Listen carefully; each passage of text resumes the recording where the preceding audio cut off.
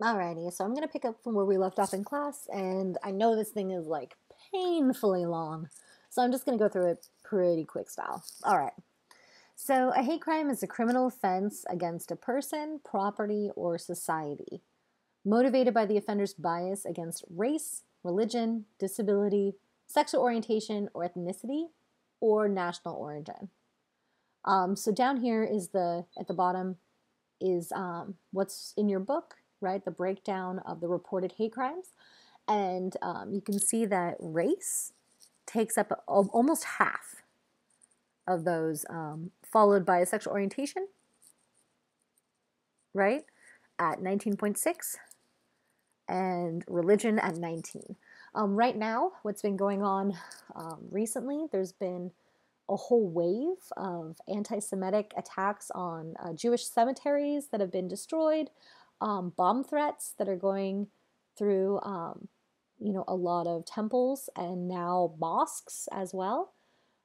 So, yeah, unfortunately, this is a very current, prevalent problem. There's been a huge uptick in hate crimes lately for some reason, meaning because the rhetoric has changed. Racism and xenophobia and all of that hatred has now moved into the forefront. The blaming, the scapegoating, that has consequences, right? It empowers people to do awful things. Like there was that guy who recently shot two Indian men. Um, he was like at a bar or something, and he screamed, get out of my country, and shot the two guys.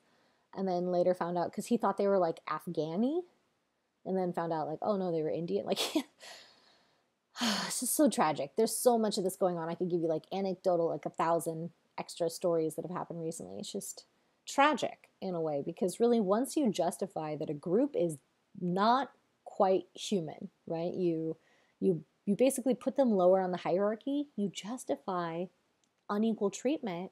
That only leads to hate and violence.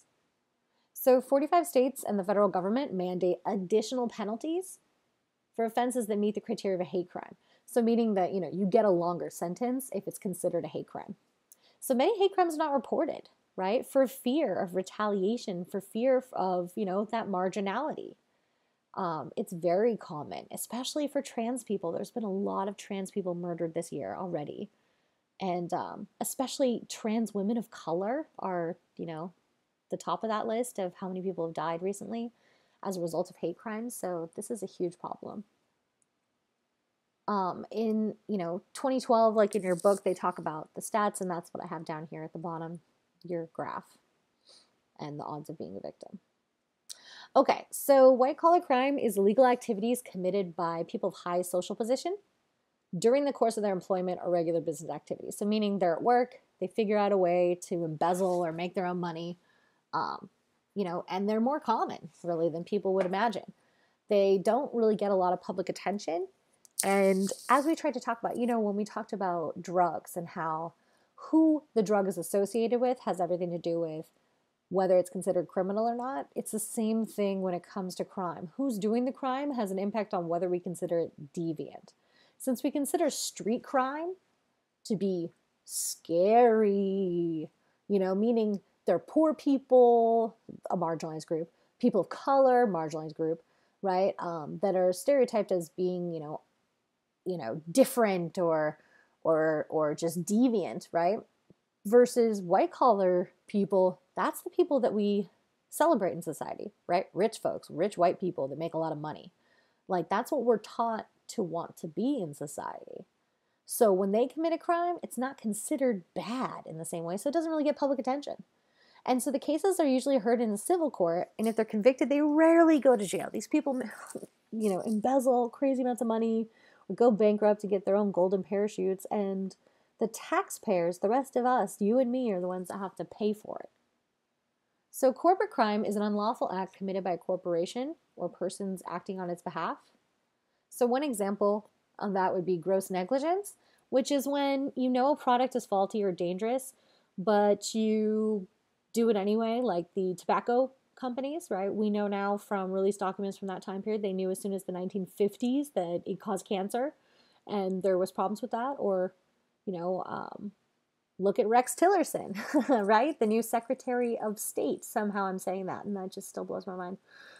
Former, I guess, kind of former CEO of ExxonMobil, who, Exxon was known for in the 70s being one of the first to realize that global warming was a phenomenon that was happening, that climate change was being spurred on by the burning of fossil fuels. And they saw this as a good development because that meant that the ice in the Arctic would melt and they would be able to get to new sources of oil.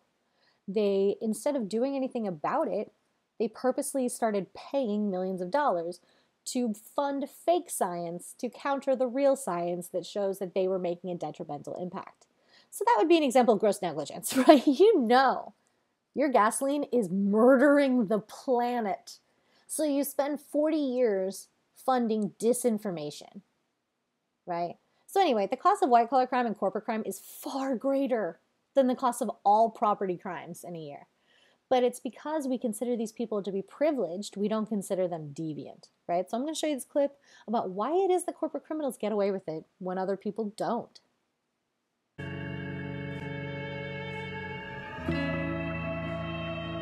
Music by Godspeed You, Black Emperor. This is Democracy Now!, democracynow.org, The War and Peace Report. I'm Amy Goodman with Nermeen Sheikh. We turn now to the felons on Wall Street.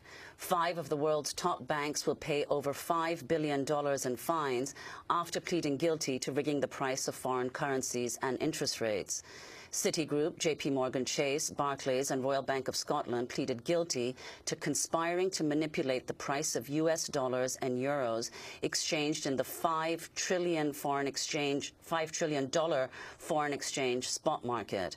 UBS pleaded guilty for its role in manipulating the LIBOR benchmark interest rate. On Wednesday, U.S. Attorney General Loretta Lynch announced the deal. We are here to announce a major law enforcement action against international financial institutions that for years participated in a brazen display of collusion and foreign exchange rate market manipulation, and will, as a result, pay a total of nearly $3 billion in fines and penalties. As a result of our investigation, 4 of the world's largest banks have agreed to plead guilty to felony antitrust violations. They are Citicorp, JP Morgan Chase & Company, Barclays plc, and the Royal Bank of Scotland plc. No one who works with the bank was hit with criminal charges as part of the settlements. For more, we're joined by Matt Taibbi, award-winning journalist with Rolling Stone magazine. His most recent book, The Divide, American Injustice in the Age of the Wealth Gap, is now out in paperback. Welcome back to Democracy Now!, Matt. Okay, good to see you, Amy. Explain what these banks are charged with, and what does it mean when you say banks are charged, but all the people go free? Right. They filed, actually, these banks, the companies, pleaded guilty to felony charges in this case, which means it was not individuals at the company, it was the actual company itself, which is actually a step forward because for a long time in the post-2008 period, we were having a lot of settlements where there was a sort of neither admit nor deny agreement between the government and these companies. And in this case, they actually did have to admit to wrongdoing and did have to plead guilty to a criminal charge, in addition to the money changing hands. And what was the wrongdoing? The wrongdoing was manipulating the prices of currencies, which is about as serious a financial crime as you can possibly get. I think, you and I sat here a few years ago and talked about the LIBOR scandal.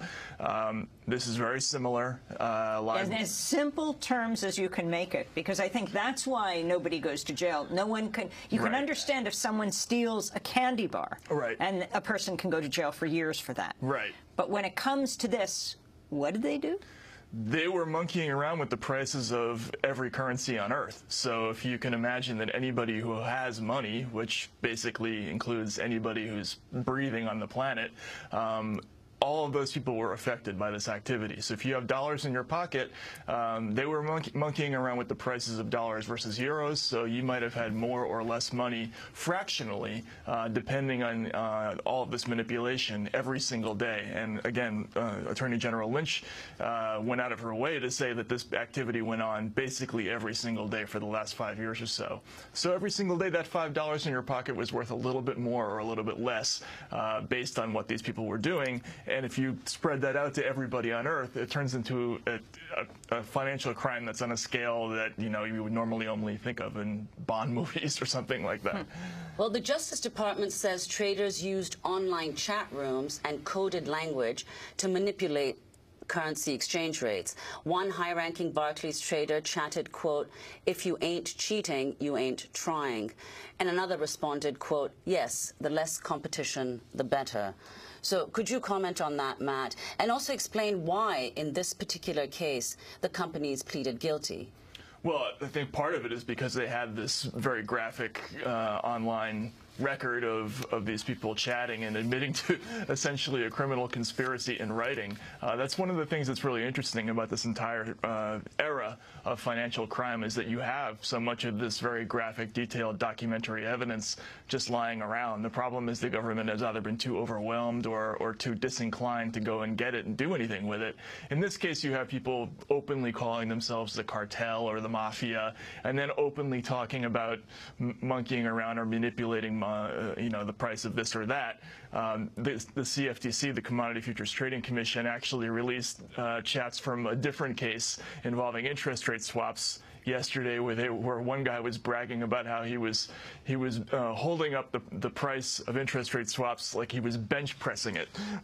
They were bragging about this, you know, in these chat rooms. So what you have to understand about a lot of these people, they're very testosterone-laden, souped-up young people who think that they're indestructible. They're very arrogant, and they're doing all this in chat rooms, thinking they're never going to get caught, and they got caught. On Wednesday, Citigroup CEO Michael Corbett said, quote, "The behavior that resulted in the settlements we announced today is an embarrassment to our firm and stands in stark contrast to Citi's values," unquote. Meanwhile, J.P. Morgan CEO Jamie Dimon called the investigation findings, quote, "a great disappointment to us." He went on to say, quote, "The lesson here is that the conduct of a small group of employees or of even a single employee can reflect badly on all of us and have significant ramifications for the entire firm," said the CEO, Jamie Dimon.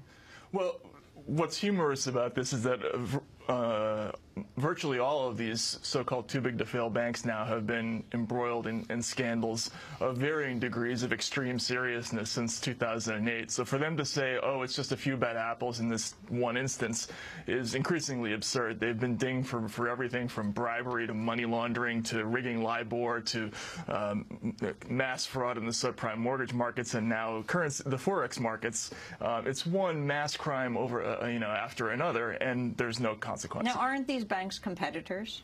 Well, sort of, but that's the main problem in this case. Is what's happening is that they're colluding, which is a far more dangerous kind of corruption than what we saw, for instance, in 2008, when you saw a lot of banks in-house committing fraud, you know, against their own clients and against the markets.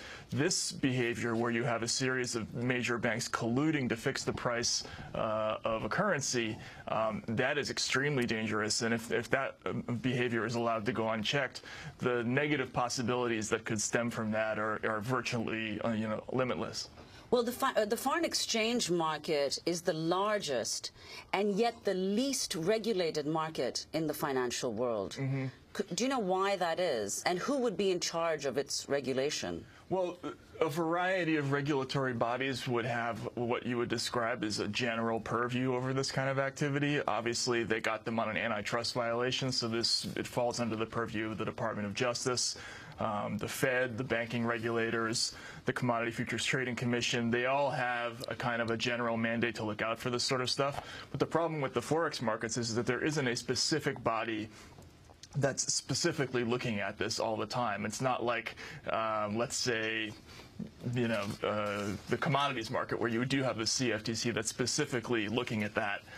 This is one of many markets that simply falls between the cracks in the regulatory scheme, where there isn't a single, you know, a targeted effort to look at this all the time. Earlier this month, Independent Senator Bernie Sanders of Vermont, who's now running for president, introduced the Too Big to Fail, Too Big to Exist Act. The bill that I am introducing today with Congressman Brad Sherman would require regulators at the Financial Stability Oversight Council to establish too big to fail list of financial institutions and other huge entities whose failure would pose a catastrophic risk on the United States economy without a taxpayer bailout. This list must include, but is not limited to, J.P. Morgan Chase, Bank of America, Citigroup, Goldman Sachs, Wells Fargo, and Morgan Stanley. It should make every American extremely nervous that in this weak regulatory environment, the financial supervisors in our country and around the world are still able to uncover an enormous amount of fraud on Wall Street and other financial institutions to this very day. I fear very much that the financial system is even more fragile than many people may perceive. This huge issue simply cannot be swept under the rug. It has got to be addressed. So that is Democratic presidential candidate Bernie Sanders, senator of Vermont, independent senator. About a decade ago, you stayed with Sanders for about a month, covering him for Rolling Stone, doing a profile. Yeah, sort of remarkably, he invited me to tag along and just sort of watch how the process works. I think he felt that the public should know about a lot of the nooks and crannies of the congressional bureaucracy, and I got this remarkable education into how things actually work. He didn't hold anything back. Sanders is, exactly as advertised. He's a completely honest, I think, politician who is just really interested in seeing standing up for regular working people. So his voice on this particular issue, I think, is really important because he's one of the few politicians who understands that it's a truly bipartisan issue that affects everybody, people on both sides of the aisle equally. And he's absolutely right about breaking up the banks. That is the single most important thing that has to be done with this issue. All right, organized crime and victimless crime. So organized crime is a business operation that supplies illegal goods and services such as gambling, sex, or drugs. So organized crime, typically people think of like the mob, right? That'd be an example. And organized crime is something that's become very multinational, right? This isn't something that's just geographically bound to one nation or another. When you're talking about, like, let's say the drug cartels in Mexico, the drug cartels aren't landlocked necessarily completely to Mexico. Where are they getting their money? Is it all coming from Mexico? No, it's coming from the U.S., right? Like, we are a huge drug market. Our demand is what funds the cartels. So, it's kind of showing that organized crime, it definitely spans across continents and across, country border lines. And victimless crime refers to offenses that directly harm no one but the person who commits them. So they can and do cause harm. So these could be things like gambling or prostitution. Like, if you're gambling, that causes you harm, for sure, right? Like, you could lose all your money, but that doesn't necessarily hurt other people, right? So that's kind of how that's defined. All right, violence. So violence is behavior that causes injury to people or damages property. It becomes a social problem to the extent that people define it that way. So how do we end up even defining it that way? We look at these 4 things. What do the actors intend by their actions? Does the violence conform to or violate the social norms and values, right? Like the idea that we allow violence to happen in certain contexts as normal. So like down at the bottom here, there's men grappling and crumbling and crashing into each other. But that's normative, right? Why? Because it's considered a sport, right? So it depends on, are you tackling a random person on the street? Are you tackling a person while you're playing a football game, right? That's going to make a big difference when it comes to if it conforms to the social norms and values. Does the violence support or threaten the social order, right? Is the football something that supports basically the social order, that gets people to, go eat some wings and drink some beer and support their capitalist society? Or does it threaten the social order, right? It's like, no, they're like more, dissident, violent acts like aggravated assaults or things like that would, right? So is violence committed by or against the government, right? That's a huge one in whether or not we consider something to be violence. The government commits all sorts of violence, state violence, right? But we typically see individual actors as the worst part, right? We don't typically look at, like when we talk about terrorism, we're typically looking at an individual trying to go against the government, right? But we often don't look at what's called state terrorism, right? The fact that, as a colonial imperialist power, the U.S. has gone into, all sorts of countries all over the world. Actually, right now, since Trump took office, there's been more drone and aerial bombing campaigns since, like, more so than all of the last year of the Obama campaign. Obama year, basically, in office, his last year in office. So meaning within like 2 months, there's been already more operations than there were through that whole year when it comes to violence happening to other people on behalf of our government, right? Like, I remember Donald Trump was quoted as saying, when they asked him, what are you going to do with ISIS? He said, bomb the shit out of them. And that's what he's doing. But when he says them, that's a pretty loose criteria. And oftentimes, like the successful raid he was talking about. Sorry, I'll stop talking about it soon. That successful raid that, happened. They don't talk about how many children were killed in that. There was like 13 kids killed in that successful raid, right? One of which was an American citizen, 7 years old, the cutest kid in life. It's just, yeah, anyway, oh God. When it's committed by the government, it tends to be justified. It tends to be cloaked in a thing of, oh, well, we need it for protection, it's for national defense, it's blah, blah, blah. But when you're flying like a pilotless weapon into a place and blowing up, a wedding or blowing up a religious service because one person in there might have an affiliation with something else, you're not necessarily, that's not necessarily thoughtful military decisions. That's state terrorism. So anyway, who does it makes a big difference in what we determine as. All right, so institutional violence is violence carried out by the government, representatives under the law, and is obviously widely supported. So this is why you can kill a person in war and it's not considered murder, right? Or, the kind of issue that we have right now where police are shooting a lot of unarmed African Americans in the streets of the U.S. Because it's, carried out by someone that has a badge and a gun. It's justified in a way that obviously it wouldn't be if there was just vigilantes like during the KKK era where lynch mobs would go around the streets and just collect African Americans and beat them to death and hang them from trees. That's obviously not the same, but because it's being carried out through a government representative, it's not considered a huge problem. So people are quick to condemn anti-institutional violence, so violence directed at the government in violation of law. Obviously, violence is bad. Like, that's kind of obviously, like, I feel like I have to disclaimer that, which is really sad, right? Like, obviously, violence is bad.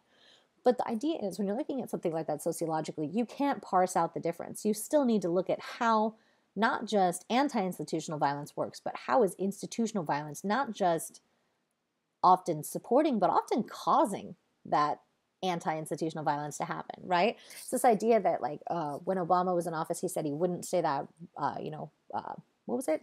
Radical Islam or whatever.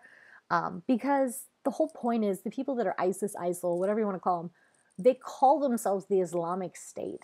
They don't get to just be wingnuts that say, we represent Islam. There's like millions of other people that believe in Islam, that believe in like what it actually stands for. Like, which is like every other Judeo-Christian thing, that you don't kill people, that you like respect other people and all that kind of stuff.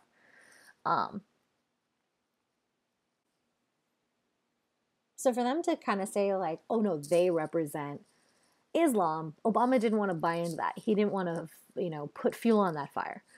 But like Trump loves throwing fuel on the fire. And a lot of people have said that these quote unquote Muslim bans, these restrictive orders that he's put in place to try and bar people coming into the country from certain specific countries around the world, have done nothing but been a recruitment tool for anti-institutional violence, because it's basically just saying to people, it's basically giving would-be terrorists ammunition to say, see, the United States hates you. They're against you. They don't care if you live or die. Right? So in a lot of ways, it's become kind of a benefit for anti-institutional violence the more that institutional violence takes place. All right, serious violence. So mass murder is the intentional unlawful killing of four or more people at one time or place. This often occurs in schools, businesses, homes, where people assume they're safe from violence. Oh, man.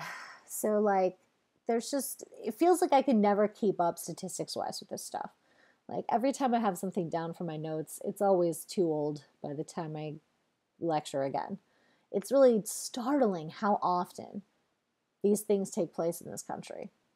And, you know, as we talked about with Jackson Katz clip in chapter 4, when we talk about gender, you know, most mass murderers are men, right? There is this link between being disrespected and using violence, or men being dejected and committing mass murders. Like, right? It's typically someone snaps. They have a high stress episode. Like they lose their job, they lose their spouse, they lose something very vitally important to their identity, and they feel that they've been lost in their masculinity as a human, and they feel that the only way to gain that power back is by murdering a bunch of people, right? Like the Virginia Tech guy is a good example of that, or that a-hole at UCSB. I can't remember his name. Oh, that piece of crap that like recorded the thing before he went in, talking about how he was going to murder all the bitches that didn't care about him, or, you know, didn't want to date him. Oh, that guy's a piece of crap. Elliot Rodger. There we go. Anyway, not that you need to know these people's names, but it's just the idea that there's a kind of a really interesting cultural and gendered aspect to that as well, right? Like, when they're white people, we tend to be like, wow, you know, they must be mentally ill, or this is a single incident. But when a person's a person of color or something of that nature, that becomes the focus of that story or of that, you know, investigation or scope, or that tends to, you know, like with the Boston bombers, right? As soon as they had any idea that these people might be not, you know, like have any sort of like Eastern European / Middle Eastern heritage of any kind, it was like, yes, the media immediately jumped on that. And that became the story. So, you know, it's interesting how a lot of these mass murders, though, are pretty much domestic terrorists. They're just typically people that snap. And then often you'll see in a situation of a mass murder, very interestingly, the first person they're going to kill is the one that's like the closest. So, like that one dude, Adam something, that killed all those kids at Newtown, right? Who did he kill first? He killed his mom, right? He killed his mom at home, and then he went there and killed all those children and teachers and whatever. So anyway, you know, it is linked to other issues in our society, especially masculinity and you know, power. Serial murder is the killing of several people by one offender over a period of time. So that would be more like the Zodiac Killer, something I'm fascinated by. Just, it's a little weird hobby of mine. Because I like think I figured out who it was, but anyway, it doesn't matter. But basically that's like somebody that they're not killing like a bunch of people in one incident in one place. It's not like a Aurora thing or like a Newtown thing. Serial murder is more, you know, the Ted Bundys, the, you know, the Ed Geins, the, you know, like out here we had Richard Ramirez, right? Or probably like the most famous would be like Jack the Ripper, right? There's a lot of them. There's like Puchushkin, like internationally, right? Who's this really interesting Russian serial killer, or even Andrei. I can't remember his last name. Never mind. Another Russian one. Anyway, it doesn't matter. It's basically these serial killers are they're fascinating. They're very, very rare, right? Typically they develop this thing over time. A lot of them have incidents of violence or, you know, really traumatic incidents in their own childhoods or things of that nature. You know, it's interesting that a lot of them, once they are caught, they end up confessing to a lot more than what they were caught for. So, like, for example, the BTK murderer, well, they called him BTK because bind, torture, and kill. That was his technique. He was gone for a lot of years. He basically killed a bunch of people in Kansas, but like when it, you know, there's windows of time where he just did nothing. So, you know, it's interesting, like once they caught him, he confessed to a bunch of ones they didn't even know he did. So it's like part of it for some of these people is about the the kill itself, but part of it is about getting away with it. Like the Zodiac killer taunted the police. He would send them letters and clues and pieces of clothing and things like that just to taunt them. But of course, that was in a time period where we didn't have surveillance cameras everywhere or advanced DNA techniques. I think nowadays Zodiac wouldn't have been able to get away with what he got away with. But anyway, it's an interesting phenomenon. We do tend to have a lot more of them in our culture, and I do think that has a lot more to do with the focus on violence within our culture and the fact that we have a very individualistic mindset that leads a lot of people to be marginalized so that they're easy pickings for serial killers.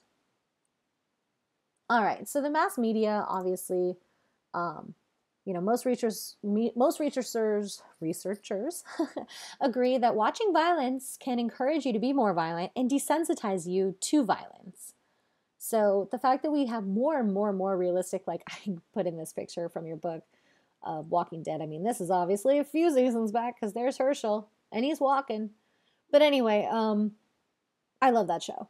And I think it's an important thing to mention here anyway. You can still love what a media system does or is. Like, I can love Walking Dead, but I can also be critical of how the extreme violence really normalizes this sense of, killing and maiming and things in a real interesting way. Like, for myself, I'm an adult.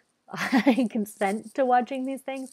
But I remember, a couple years back, I was tutoring this kid, and she was watching, it's before Walking Dead, but she was watching, like, horror movies with her dad at, like, 5, 6 years old. Things that were, like, akin to Walking Dead, like, very graphically, violently, whatever. And I, kind of thought that was interesting because I talked to her about it, and I told her, well, like, why don't you tell your dad that you're not comfortable watching it? Like, why do you feel like you have to do it? Because she was basically saying, well, she thought being a grown-up, part of being an adult, was not flinching when someone died, like watching someone die. And that struck me as not just creepy as hell, but like really messed up that she's learning this message that like, yeah, to be an adult is to see acts of violence and be like, yep, that's entertainment. And so in a lot of ways, this is very interesting how much research has found. Not only does it encourage us, but it desensitizes us. We don't see real violence as much of a problem if we see like fake violence all the time. So youth gangs are groups of young people who identify with one another and with a particular territory. So youth gangs can be non-violent gangs. They can be those who clash over turf. They could be all-out criminal organizations. There's a lot of different variations, right, of these youth gangs. So typical violent gang members are coming from poor single-parent families, just meaning that they're more marginalized. They have less support.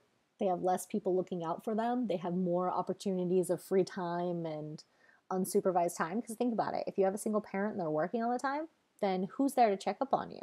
If you don't have like a larger social system or safety net, like a group of people that, extended family or maybe like community center or things within your neighborhood that are supporting you, then you're more likely to get pulled into the world of the street.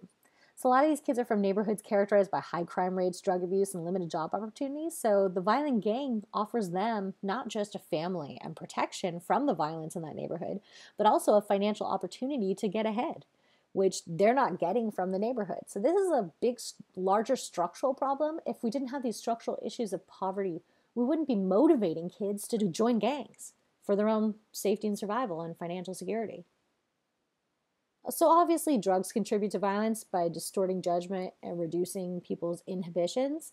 So some drugs are addictive and cause cravings that are so strong that people may turn violent in search for their next high, right? So there is an interesting relationship between drugs and violence because if it's not just this kind of one direction of someone on drugs committing violence, it's also the idea that the drug game, the drug world itself often uses a lot of violence in order to keep its peace, right? To establish power and connections and those things. So, if people are living in low-income communities that are plagued by drugs, they're also going to be dealing with the violence and crime that goes around that. So many people blame the problem of crime on the easy availability of guns.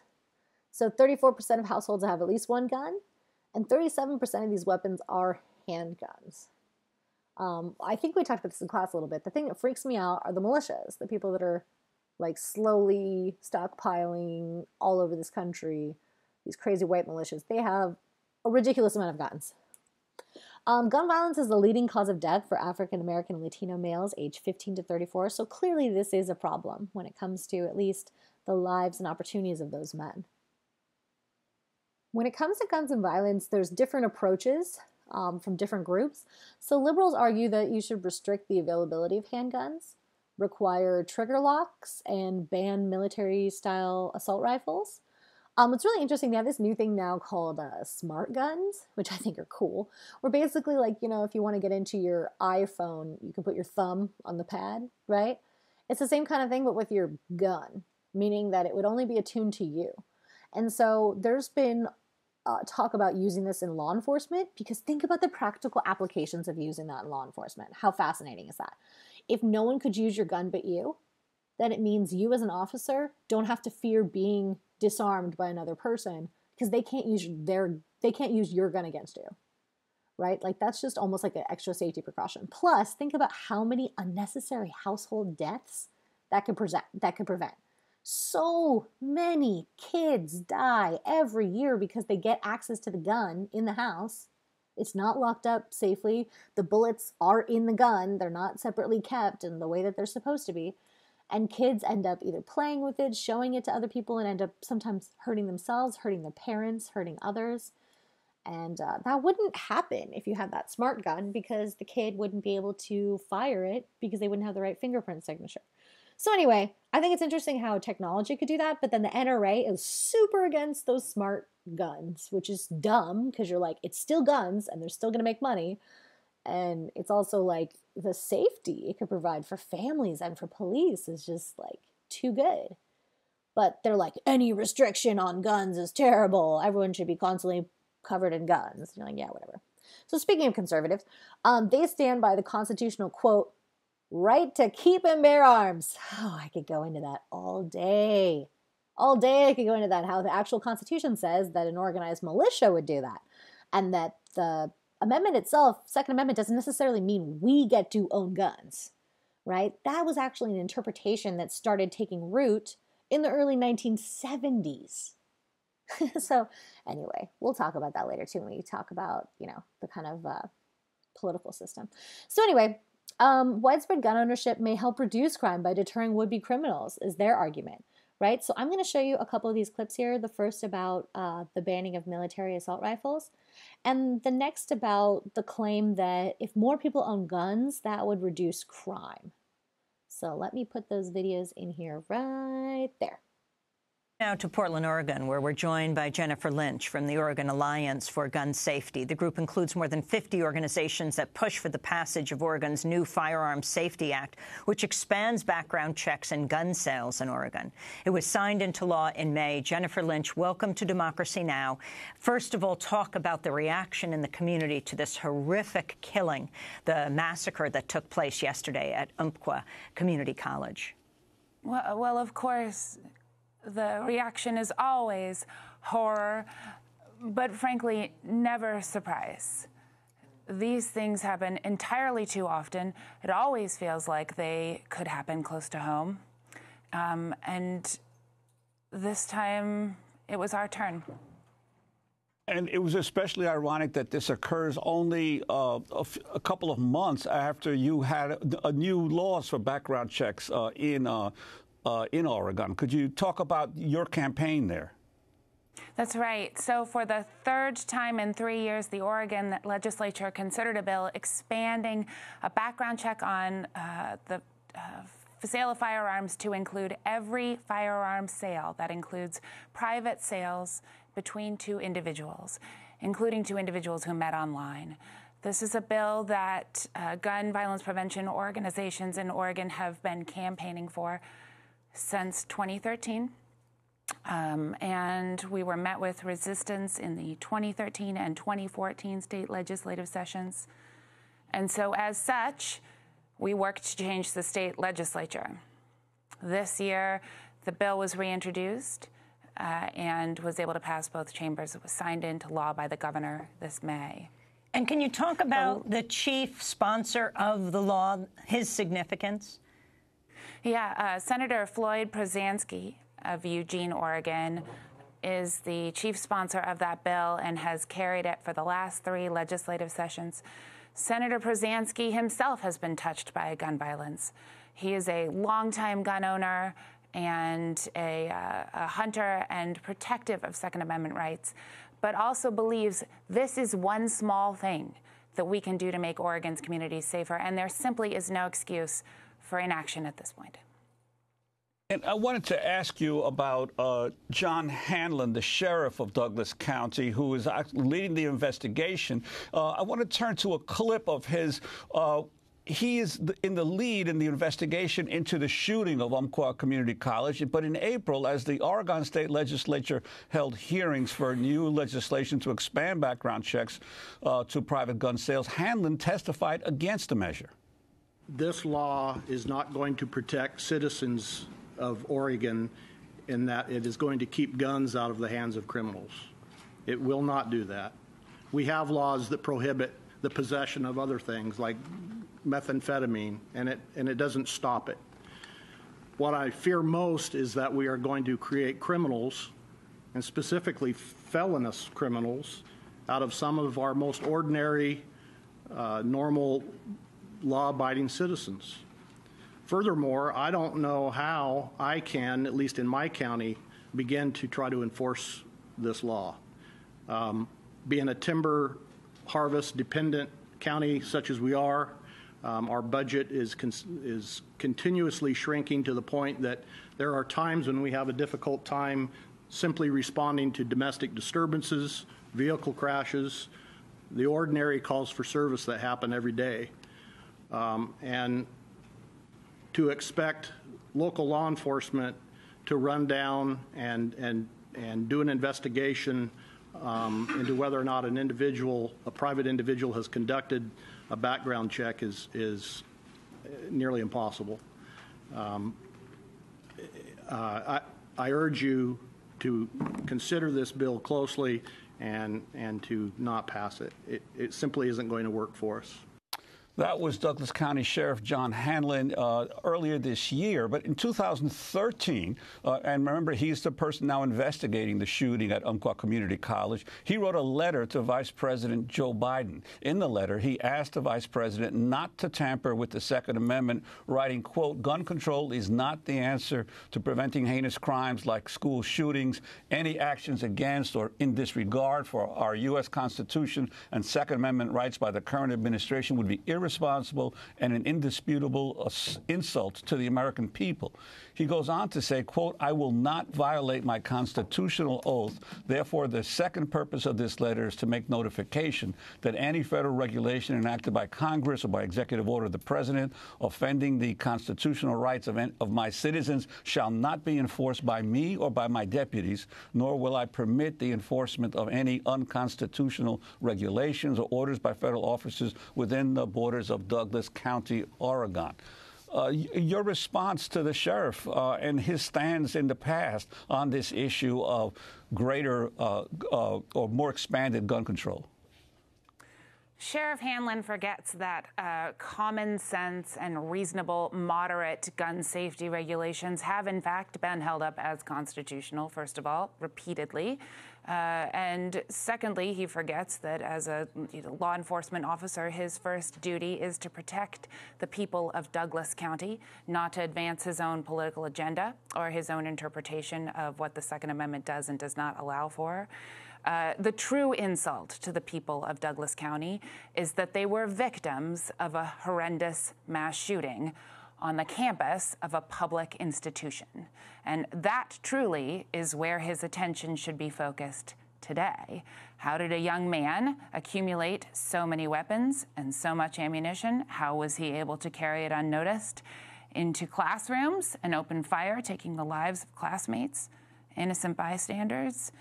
Truly, this is the insult that has been forced upon us. And this is where I would ask that his attention lie in the days and weeks ahead.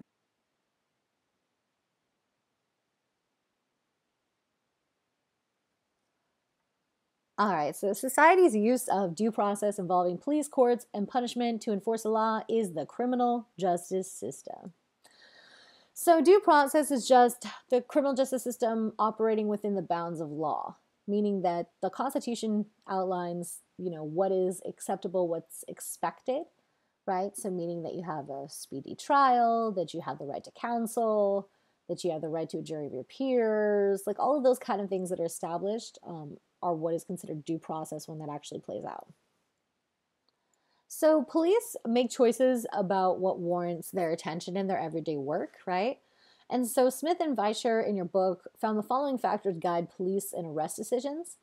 So how serious is the crime, right? Like if you're loitering or drinking in public and it's not a big deal and they can just kind of like, okay, throw this away, whatever, and they don't want to do the paperwork, that's going to be different.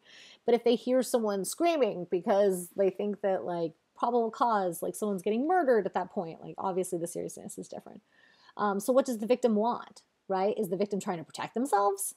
Are they defending themselves against an attacker? Like that makes a difference, right? Is the victim trying to do something bad to them, to the offender, right? Like it's important to understand the context. Is the suspect being cooperative, right? Does the suspect have a record? Is this something that they've already done before? Is there like a pattern of this problem happening? Are there bystanders watching? Did they understand, what's happening? Do they have any input on what was happening from like an outsider perspective that isn't colored by the victim or the offender? And what's the suspect's race? Unfortunately, even though that's number 6, that tends to be higher up in the determination of what factors guide police and arrest decisions, right? Because part of it is that how serious is the crime, right? That kind of context of like how criminal is the individual is often kind of understood and mitigated through the understanding of race or ethnicity. So when it comes to the courts, 97% of criminal cases are settled through plea bargaining, right? Most of the time, we think of that, everyone's going to court and they have a trial, but the overwhelming majority, 97% of the time, it's plea bargains, right? And in my criminology class, we get into the depth about why that is, right? How it has everything to do with what's called overclocking or overcharging, meaning that a lot of DAs will say they'll charge you like 3-4 additional things that they know they can't actually get you with in court. But then you'll be like, okay, I'll plead out to this because I don't want to get a mandatory minimum, or I don't want to hit a certain federal guideline and get a harsher sentence. So people will plead out usually to a lesser offense in order for a reduced sentence, right? But plea bargaining, relying too heavily on it, can take away a defendant's constitutional right to a trial. Because they might just take the plea so they can get out of jail, but that doesn't mean that they were guilty, right? It just means that they don't think that they have an opportunity to a fair trial. So again, this has a lot to do with social class and race, because it's like social class-wise, if you have money and you know you're innocent, you're going to court. You're going to get a good lawyer. You're going to do that whole thing. If you're innocent and you're a poor person that's swept up into the system, guess what you're going to do? You're often going to take the plea bargain. You're not going to understand that often you're taking a felony charge, and that means that you're then not eligible for food stamps, most public assistance, public housing, all of those kind of things. Financial aid, those kind of things, which is a huge thing to not know when you just are basically like, hey, they'll figure it out eventually that I'm innocent. I just need to get out of jail to take care of my kids, right? So plea bargaining, relying too much on it has really kind of led to part of the issue that we're having right now with the overburdened criminal justice system. So in 2012, more than 2.3 million people were incarcerated in the U.S., which is almost 5 times the number in 1980. So the U.S. imprisons a larger share of its population than any other country in the world. We're number 1 in incarceration. It's never anything good. It's never like in math or science. It's always like in fat people, in incarceration. Anyway, so justifications, there are always going to be justifications for society to punish wrongdoers. So the first is called retribution, which is basically revenge, right? It's moral vengeance by which society inflicts on the offender suffering comparable to that caused by the offense. Right? So it's like revenge as a punishment, basically.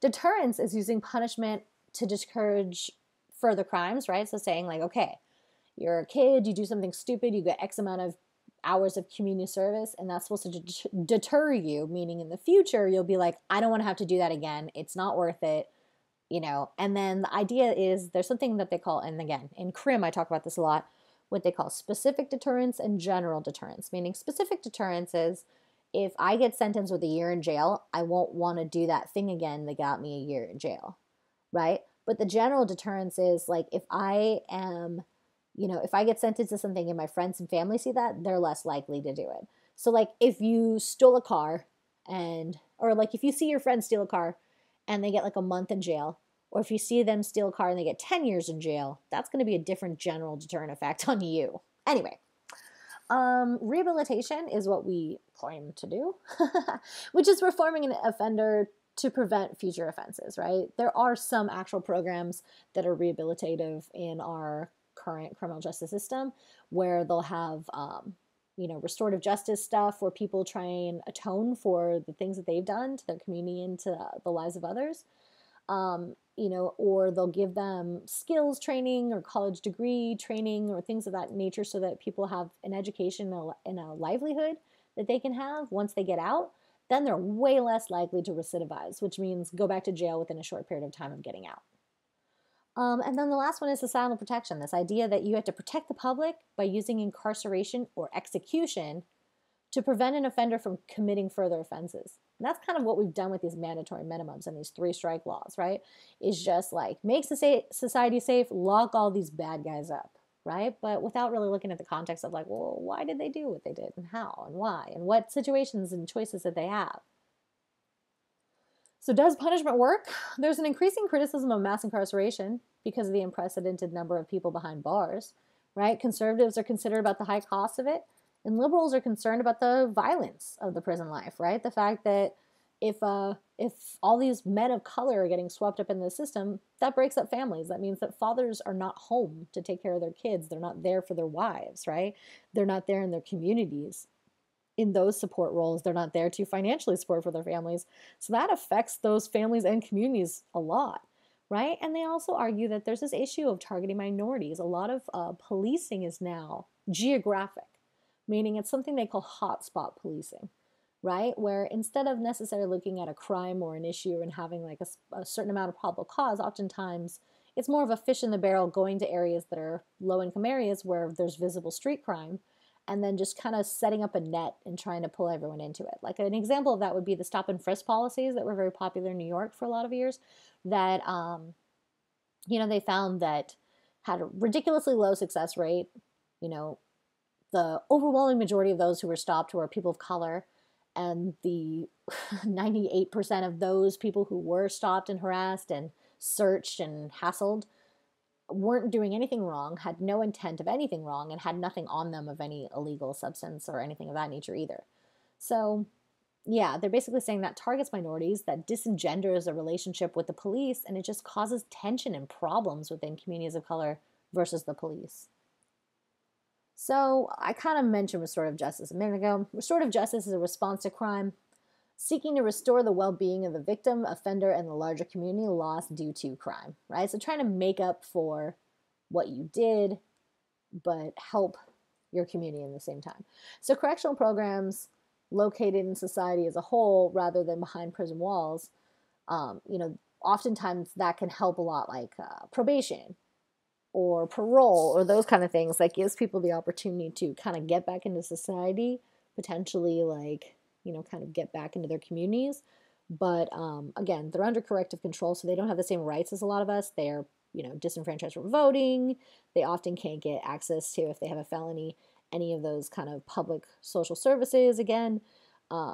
So, you know, when it really comes down to it, criminals are the one group in society we're allowed to hate. So no one's out there advocating necessarily, well, there are people out there that are doing it, but you don't see a lot of politicians out there advocating on behalf of criminals because it just would be bad rhetoric for their elections. A lot of the problems we have with the overburdening of the criminal justice system right now and how many people are locked up behind bars is actually a result of political, you know, commentary of the 80s and 90s of saying, no, I'm more tough on crime. No, I'm more tough on crime. I'm more tough than you are. No, I'm more tough than you. And creating more and more laws and mandatory minimums and 3 strikes and these things to try and prove to each other to get reelected that they're tough on crime. But really what they ended up doing was causing a lot more damage. All right, so the death penalty. 18 states have abolished the death penalty, and 6 have done so since 2006. Between 1977 and 2014, more than 8,000 people were sentenced to death, and 1,359 executions were carried out during that time period. So for now, the trend is downward. In 2013, I don't know what's up with my numbers right now, there were 80 death sentences and 39 executions, and 47% of all death row prisoners are in Texas, California, and Florida. Oh, man. That kind of makes sense. 65% of U.S. adults support death penalty in cases of murder, right? So there are situations where people don't think necessarily they should get the death penalty, but there is this kind of idea in the larger society, I guess, like they said, a little bit over half there, 65%, that, if a person kills someone else, they deserve to die as well. But if you go back to the different kinds of, when we're talking about the different types of punishments or justification for societies to punish, that one sounds like retribution, right? Killing a person for killing a person. This is like my least favorite part. Okay, so again, in crim, I talk about this all day and it's awful. But anyway, early research looked into biological causes of crime, and a lot of it's super racist, right? And its conception and what it thought and what it argued. So first, Lombroso thought that certain physical traits could be associated with criminality. So he called them stigmatas, not like the thing where you get like the thing in your hand and it's because like the nails of Jesus or anything. Not that kind of stigmata. He called them stigmata, even though his definition of them changed over time, which is like super scientific. And it weren't very specific, but it was supposed to just be like abnormal facial or bodily features. So like big ears, big nose, small nose, like any of those things, weird chin. That basically, if you looked at a person, you found a couple of these criteria, they were what he called atavistic, which meant a throwback to earlier evolution. Like you're just like not a fully evolved person. And of course, he was very racialized, let's just say, in the way that he determined who was a throwback and who wasn't. But yeah, it was basically like, you can just look at a person and tell they're a criminal. Right? Sheldon had a very similar kind of idea. You can look at them and tell they're a criminal, but he was looking at the body types of criminals. So he argued that there's 3 body types. There's the mesomorphs, people that are, muscular and buff. There's the endomorphs, people that are round or fat. And then there's the ectomorphs, people that are thin or skinny. So he theorized that mesomorphs committed more crimes than any other body type. And the reason for this was he thought they were more aggressive and more prone to risky behaviors. And again, kind of like Lombroso thought that, if you're a big muscular bro dude, they're kind of slightly a throwback in evolution as well. Sorry. Nowadays, we love that. We like try and CrossFit the crap out of that, right? But apparently Sheldon, not so much. I'm wondering which one Sheldon was, right, of those 3. Anyway. And then, expanding on that research with Eleanor Gluck, they found that mesomorphs did commit more crimes, but it wasn't their body type that was necessarily causing the criminal behavior. Maybe it was because they were more athletic that made them more independent, so they had more social distance from others, from their parents. They were less sensitive to others, which basically they also thought that people expected them to be bullies, which then became a self-fulfilling prophecy, right? When people kind of expect things of you, you tend to fulfill that expectation. In the 60s, they started looking at genetics and criminal behavior, looking at a link between testosterone and aggression, and found that men who had an extra Y chromosome were more likely to commit violent crimes, like they were testing it on people in prisons. That's such a simple thing. Everyone's like, testosterone causes violence, blur. Science. I just love that, like, there's science, and then there's what in the society we call pseudoscience, which is like a barely grasping knowledge of it that the majority of us have, that we just hear bits and pieces here and there and then try and slap it together. Like, on the news, how they'll be like, this is good for you. Oh no, wait, it's going to kill you. Oh no, it's good for you. Like it goes back and forth like every day based on one study, but they don't talk about the study in the context of like other studies in the discipline or what like the general body of knowledge or research looks at, God forbid. So anyway, when you actually look at recent research on testosterone aggression, it's found that that testosterone has a permissive effect, meaning that it's not necessarily the testosterone causing the aggression, it's the aggression causing more testosterone. It's interesting, like they would do these readings of men, like they'd just be at a normal whatever, and then it would be these men that, you know, were in high power positions at work. So they would do a reading at home, and then they would do a reading when they got to the workplace and find that their testosterone level was much higher when they were in leadership positions or roles where they were being more aggressive. So it's kind of interesting, like just like any other hormone, it's a chemical that fluctuates, right, in its usage, but it's interesting that it would be related to the other way around. Instead of just saying men are like beasts that just kill because it's their nature, right? Instead of just saying like men are just dumb clods, it's really just saying no, it's actually that the hormones, the chemicals in your body change in response to the environment that you're in, which like we know for sure. So this has had a resurgence recently in the 2000s because of what they call neurocriminology, where they do like brain scans basically. And again, they're looking for a link between, you know, all sorts of this crap basically. And the thing is that the biological theories don't provide an adequate understanding of criminal behavior, right? They're not actually explaining why it's happening, right? It's like, oh, you're just, because biologically you do it, right? You're like, well, that doesn't make sense. Like neurocriminology wise, there's this really interesting dude that does brain scans that, you know, he was talking about how, you know, he was doing this research on all these psychopaths, and he'd scan their brains and look at like how they had these anomalies in their frontal lobe. And he was putting it together saying like, wow, how interesting that psychopaths have these anomalies in the areas where you're supposed to be developing like compassion, understanding, you know, like relationships to others.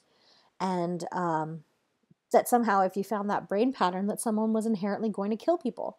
And then his mother, actually, of all people, was like, hey, now, you know, you're not, like, our own history is not innocent. Like, you have some prominent murderers in your family. And he's like, what are you talking about? And he found out, like, his, like, great aunt or one of those kind of people was Lizzie Borden, who famously, like, chopped up her family with an axe, right? Oh, God, she, like, chopped her dad in the face, like, a lot of times. But anyway, so, and, like, another prominent murderer in his family line.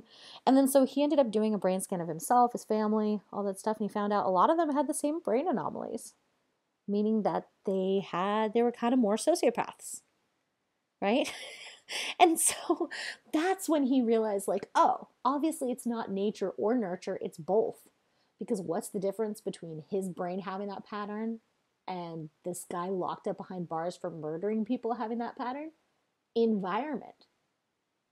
Right? He grew up in a loving, supporting home with people setting real boundaries for what was right and wrong versus the people he was interviewing and meeting in prisons that grew up in chaotic home environments without a lot of support, without a lot of reassurance of what is right and wrong and those kind of things, that it's easier for someone that's sociopathic to just not connect to other people. So when he started expanding his research with this new idea in mind, he started scanning more and more people, and he realized that a lot of successful businessmen, like CEOs, were also psychopaths, who also had that brain anomaly. So meaning that, like, you know, not having compassion is actually a positive thing within our capitalistic system. So, you know, if you're willing to, like, boost your corporate profits by laying off 10,000 people, like, for me, I couldn't do something like that without it just, like, destroying my life. Like, all I could think about was, like, what were their families going to do and all those kind of things. You know, if you're someone that doesn't have that kind of, you know, thought process, then that's not going to bother you. So anyway, you know, neurocriminology shows that, yes, there are patterns in our brain, and that's important to study and understand. But what, you know, he ultimately found through some of that research was that, you know, and this is in Bardo, that he found that, ironically, you know, it's really much more your environment than the biological aspects. All right. Then there's psychological causes of crime, right? So obviously personality traits play into criminality. So containment theory is kind of part of that too, right? They talk about that a little bit in the book. So, you know, for an example, that like I think they're talking about that example in the book. 12-year-old boys in a high crime area saw that the teachers identified as good had better behaviors and did not get violent, opposed to the bad boys who couldn't control their influences. They argued that the good boys' personalities contained their delinquency. So, meaning that the assumption is that all these kids are criminal and that only the good ones are just better at hiding it, I guess.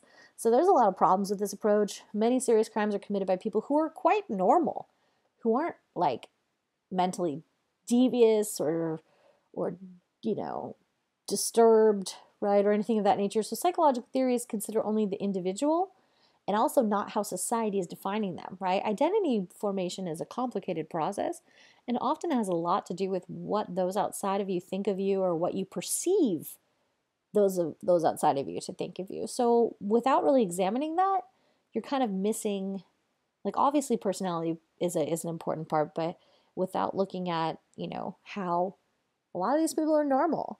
How do they relate to society? How does society see them as a category? That matters. So structural functional analysis is looking at why society creates crime. So Durkheim argued the functions of crime, that crime would affirm a society's norms and values, so that recognizing crime helps everyone recognize the line between right and wrong. So people react to crime, and that helps bring them together. He called social cohesion, right? And so he also argued that crime encourages social change because people are like, hey, this is a problem. We got to do something about it, right? So, you know, crime is a creation of society, not individuals. And crime is really a normal and necessary element of society. That's what structural functionalist analysis argued anyway, is that it's just part of the fabric of society. It's just like they see each part of the culture as a puzzle piece that has to fit together for it to function. And they argue that's just one of the pieces. So Merton's strain theory looks at this a little bit more in depth. I put the figure on the screen here because I think that helps quite a bit to understand it. So they argue that Merton's strain theory argues that crime is a product of society itself. So patterns of rule breaking depend on whether or not people accept society's goals or society provides the opportunity to reach these goals. So, you know, for our culture, what is the goal of society? Money, right? So does society provide the opportunity to reach that goal for everyone? To reach money for everybody? Not equally, right? So basically there's 5 specific outcomes. There's conformity, innovation, ritualism, retreatism, and rebellion. So, you know, on this little graph here, it shows you. So if you accept the goals of society, which is money, and you accept the means, what is the conventional means? Well, technically, most of the people in this class would be in this category because you're going to class because you want a piece of paper where they give you more money for a job, right? You're not trying to go out and rob people for money. You're trying to do it the legitimate way, right? You're trying to do it the way that society says you're supposed to do it. Get a degree, get a better job, make some money. So that would be conformity. For those people that are just unable to, you know, they still want the goals. They want that money, but they're not able to get it from conventional means. We'll get back to them in a second. Innovators. So then there's people, these ones kind of can be confusing for people. Ritualism. People that reject the goals of society but accept the conventional means, right? So it's not even that they necessarily reject the goals of society. They just know they're never going to have it, right? So these are people that like work 2-3 jobs, even though like they know they're never going to live in a mansion. They're not trying to be a millionaire, right? But they know that they're never going to have the goals of society and be super rich, but they still go to work every day. They still try and raise their family. They still try and live a human life. That's the ritualism. So then, yeah, going back to innovation, let's say you live in a really low income area and you don't have an access to education, right? So how likely then are you to be able to get the conventional means, right? What if you live in an area that's economically depressed so it doesn't have any good paying jobs? How then are you going to use the conventional means to get there. So it's not even necessarily rejection in the way that you think of like a choice of a rejection, just like for the ritualism. I'm sure all those poor people working in a ritualized way would love to have the money. They just know they won't, right? Innovation similar. Like people would love to have a legitimate way to make a lot of money, but if they can't have a legitimate way, they might go to the underground economy, right? They might, do something illegal because that would give them the opportunity to get the goals of society, but not through the means that are considered acceptable.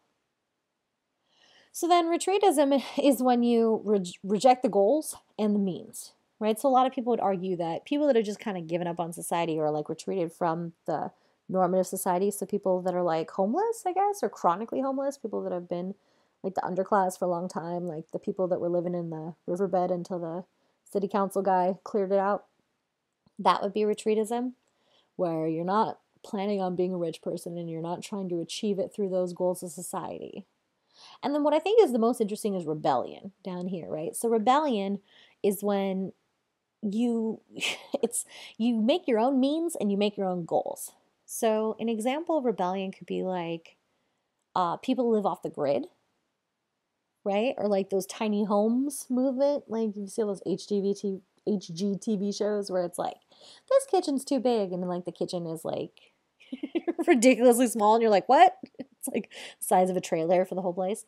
That would be rebellion, where people are basically saying they don't want the goals of society. They don't want money.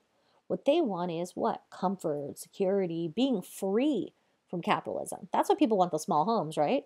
It's so they can pay it off at once and not have to pay a mortgage for the rest of their life, right? I don't think it's inherently because people want to be squished up next to each other all the goddamn time. I think it's because they just want to be free from the burden of paying all of your horrible life, right? And then, those same kind of people that use like alternative means so that they don't have to live on the grid, so that they can like provide their own energy, provide their own water, provide their own everything, right? And their means are very different than how other people do these things, right? Like communes and things of that nature. So it's interesting. Like rebellion is like, it's not necessarily rejection of the goals and means because it's a completely different goal and means. All right. So another issue is opportunity structure. So meaning that becoming a criminal depends on the presence of illegitimate opportunity. So patterns of conformity and criminality depend on people's relative opportunity structure. So kind of just like, do you have more opportunities to, like if you have people that could give you a reference, are they going to give you a reference to, a high paid job? Or are they going to give you a reference to a McDonald's job? Like, meaning that if you have, like, you're much more likely to turn to criminality if you are relatively, given no opportunities for legitimacy. Hershey argues that social ties discourage crime, meaning that social ties operate to control crime by attachment to other people, access to conventional opportunities, involvement in conventional activities, and belief in the rightness of cultural norms and values, right? When you have family around you and you have a community around you, you buy into society more. You accept it more. You're less likely to break rules and do things that are considered, deviant or criminal because, you don't want to upset your family. You don't want to upset your community. You don't want to upset those kind of larger things. Okay, so symbolic interactionism looks at it different. They're looking at socially constructing reality. So they argue that people learn criminal behavior from their surroundings, and that what is defined as crime and who is defined as a criminal result from a highly variable process of social definition. So like I was saying, a crime is considered more deviant when the person committing it is considered more deviant. So they also look at differential association theory, which argues that learning takes place in social groups, and deviance depends on the extent of contact with those who discourage conventional behavior. So meaning like, if you are in a peer group that's like a gang, then you're probably not learning the dominant conventional views of society, right? You're learning the gang views of society. If you joined a, like middle class church group, right? Then you're probably dealing with people that encourage conventional behavior and following laws and those things. So basically meaning if you're associating with people that don't support social norms, you're going to stop supporting social norms. Labeling theory looks at it differently too. And again, these are like snapshots of how these theories actually work, which we'll talk about way more if you take my crim class. But anyway, so labeling, the only real definition of rule breaking is behavior that people label that way. So no action is right or wrong in an absolute sense. It's whether or not we consider it to be a crime, and that often has to do with who's doing it, right? So we can often see this in the way that crimes are considered. If it's a young white person, oh, well, kids will be kids. Kids make mistakes. But if it's a young person of color, this is a dangerous criminal and he needs to be locked up. So, the definition of rule breaking has a lot to do with how we label it. And then I kind of mentioned this before, primary and secondary deviance, that, you're obviously changed by the labels that people apply to your behavior. So primary deviance could be that skipping school, underage drinking, something that's just a minor thing you do, but how people react to that can provoke secondary deviance, which is when you start to base your choices on a deviant identity. Meaning that, like, let's say you get in trouble and people are like, wow, you're a bad kid. And the more you get that from people, the more you're like, yeah, I am bad. And you start to identify that way. And you make choices based on that deviant identity. Goffman argued that there's this issue of the power of the stigma, meaning a stigma is a powerful negative social label that changes a person's self-concept and social identity. So once a person is stigmatized, an individual can find that conventional friends are gone, right? They're not going to, like, if you're stigmatized, then you're going to be alone, right? That a criminal prosecution can be a powerful ritual that stigmatizes the individual. So, like, for example, a stigma of the felony label, right? Or being an ex-con, that would be an example. You meet someone, you're like, oh, that person's nice. Yeah, they're cool. Oh, yeah, they're an ex-con. And then people are like, wow, what? What were they in for? Was there whatever? Like, it's this idea that if you were in the system, that follows you forever. And there's a perception and stigma against that person as criminal. Alrighty. So when it comes to social conflict analysis, they're looking at crime and inequality. So obviously Marx was looking at social class and crime, how social problems happened in terms of class conflict, meaning there was this conflict between people that had the means and owned the means of production and those who worked for them and owned nothing. And it was kind of this struggle between those who have and those who don't. So crime is seen as a product of social inequality, meaning that kind of like structure of inequality that means some people don't have opportunities while others have all the opportunities is what's leading to crime. So he argued the solution to the crime problem is to eliminate capitalism for a more egalitarian system and that will get rid of crime. I don't know if that's actually true, but that would help. It would help. Giving people financial resources would help lift a lot of people out of crimes. But would it necessarily stop like someone that's super psychopathic or a serial killer? No, not necessarily. Okay, so feminist analysis, argues that with less access to good jobs and positions of power, some women see crime as a means of coping with their exploitation and as a way to make a living. So police are far more likely to arrest women working as prostitutes than men who pay for sex. This is very different in other cultures where the actual sex worker herself has been decriminalized, but it is the John or the person paying for sex that is actually criminalized since he's the one that's actually doing something illegal. And so not just women who are working within prostitution, but in general in society, women are at a high risk of sexual violence. And part of the problem is that we live in a culture that justifies violence against women, that, sets a social script where women are supposed to be sexually, passive and men are supposed to be sexually aggressive. That kind of leads to a lot of the normalization of the sexual violence. And I think I mentioned to you guys that Samantha Bee clip I'm going to put up for you guys too about the thousands of untested rape kits that sit on in police custody all over this country that are being incinerated because they don't have more space to test them or more money to test them, which is insane because obviously we talked about this, how a lot of these people are in codex. If they just ran it, they would know the person's identity. Bada boom, bada bing, police work done. But instead, it's just not important, right? It's not considered important. So if you're interested in that, watch that Samantha Bee clip I put up for you guys, and you'll get some more info on that. So anyway, this was the review. Hope I caught you up on everything and it wasn't too long-winded.